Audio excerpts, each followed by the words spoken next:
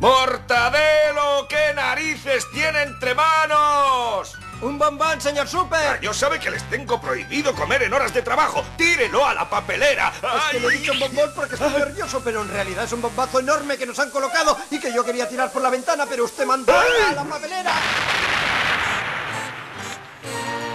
Por la ventana era lo más apropiado. ¡Burro! ¡Asno calvo! Cumple sus órdenes, encima se sulfura como una mona. ¡Yo me largo! ¿Y Filemon? ¿Dónde está Filemon? ¿También anda tirando bombas por la ventana? No, ¿qué va, Super? Ah, menos mal. No me da tiempo llevarla hasta la ventana, así que la he hecho rodar aquí mismo. ¿Pero qué dice? ¿Qué? Señor superintendente, quiero enseñarle una cosa. Ahora estoy ocupado, bacterio. Y usted, Filemon, échese a rodar, miserable, a rodar. Oiga, ¿Eh? ¿no iba a ponerme la bomba en medio del bocata? ¡No! ¡Ah! ¡Ey! ¡Qué mal genio, Super! ¡Ya no aguanta mis Estoy harto bromas! de esos dos.